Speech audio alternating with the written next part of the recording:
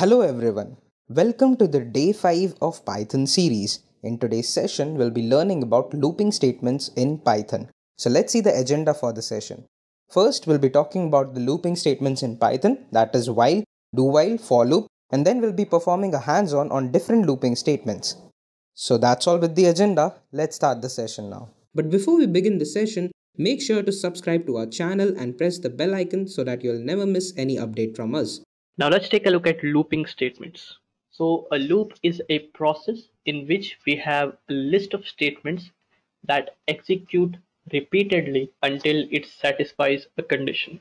So let's say that I want to print something 50 times. Instead of me having to write it one time and then copy and paste it 50 times, what I can do is I can instruct my Python program to repeat something or repeat printing something 50 times, and that way when the condition that is satisfied is that it has this statement been printed 50 times.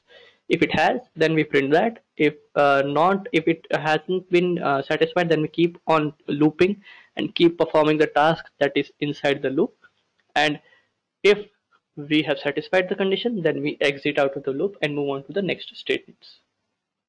So there are many kinds of looping constructs. The first thing is we have a for loop. So a for loop basically allows us to write code in which we can basically iterate over a lot of things. So this is what the flowchart looks like. We take a look at the variable and we check, is there a variable in the list, and if it does not have any variable that are remained to be performed the task on, then we perform the rest of the code. Else we perform the statements, we move on. We perform the statements, we move on, and we keep doing that over and over and over again. This is where the looping statement comes into play. So then we'll have an example of this when we're performing the hands-on, so don't worry if you don't understand it as of now. Then comes the while statement.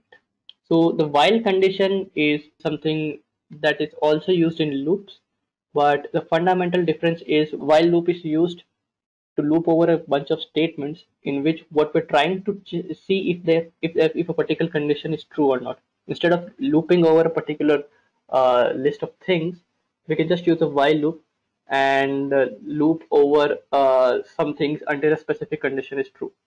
So here what we're doing is we're setting a variable a to 1, then we're checking whether a is less than 5. So 1 is less than 5, we print 1. We add 2 to a, so a is 1 and 1 plus 2 equals 3. So now a is equals to 3. Is 3 less than 5? No, it's not. So the condition evaluates to false and we print it. So we print 3, we add 2 to it, 3 plus 5, 3 plus 2 is equals to 5. So a is now containing the value 5. We check whether 5 is less than 5. That's obviously not true.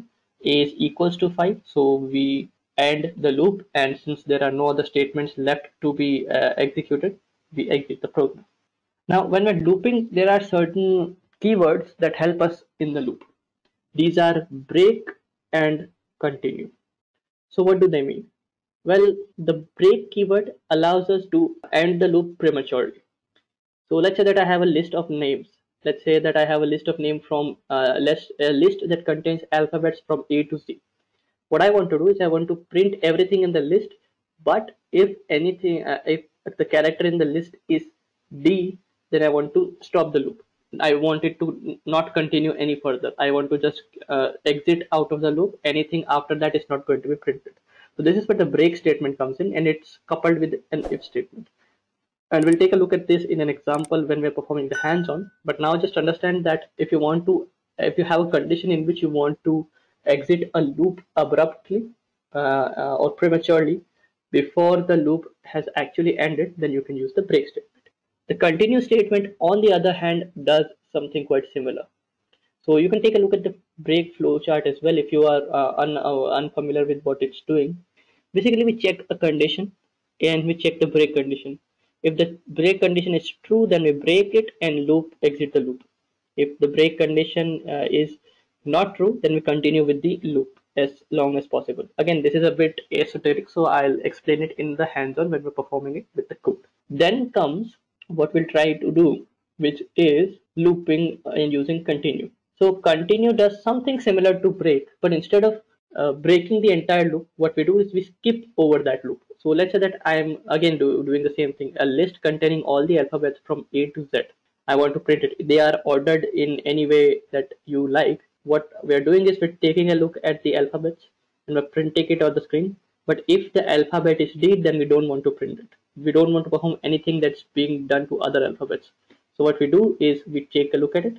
We see, okay, if the current character is D, then we use the continue keyword and we skip over the rest of the statements that are used to execute the loop, and we just move over to the next character. So that's what continue does. And now we'll take a look at a hands-on in which we'll be performing tasks using all the keywords that we have discussed as of now. Let's take a look at some loops. So again, we are in our app.py file, and I'll write some code for you to run to understand loops. So we'll take a look at for loop and while loop. The first thing I'd like you to see is we're going to be printing a number from 1 to 10. So let me just show you. So this is a classic example of loop for x in range. Range is a pretty common function used in Python. If you've never used it, I would suggest getting comfortable with it. It basically means, I'll explain the code in a moment. So what we're doing here is we're instructing Python that, hey, I want to loop over something. Every time the loop iterates, I want the value to be stored in x. And what I want is the range to be going from 0 to 10 minus 1, which is 9. Always remember, range is exclusive of the end. So if I were to type 11, that will go from 0 to 10. So that is done. Now what happens is, when I print x, what it will do is it will start ranging from 0. So it takes a look at 0, prints 0, goes 1, increments it by 1, goes to 1, prints 1, 2, 3, 4, 5, 6, 7, 8, and it goes to 9, prints 9, and then it is out of range, so it stops abruptly. So let's see. If I were to run this, as you can see, it's printing, but let me show you a trick. When you're printing something, type the end equals comma, right? So end space. So now if I print this, instead of each thing being printed on its own line, what's happening is it's going to print it with a comma and a space between the next element. As you can see, that's the reason why there's a comma and a space here as well. If you want to make a career in data science, then Intellipaat has IIT Madras Advanced Data Science and AI Certification Program. This course is of very high quality and cost effective, as it is taught by IIT professors and industry experts. So that is done. And so this is how you loop over a range. But let's say I don't want to loop over a range. Let's say that I want to loop over a list of numbers. So again, nums equals 1, 2, 3, 4, 5, right? Or if you remember with comprehensions, x for x in range 0 to 10. Now we have all the numbers that we had, and for each number we are looping over that.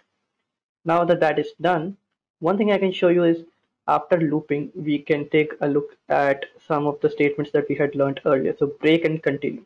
So let's say that I only want to print till 4. Let's say that this is a shuffled list, and I want to break the loop and not print 4.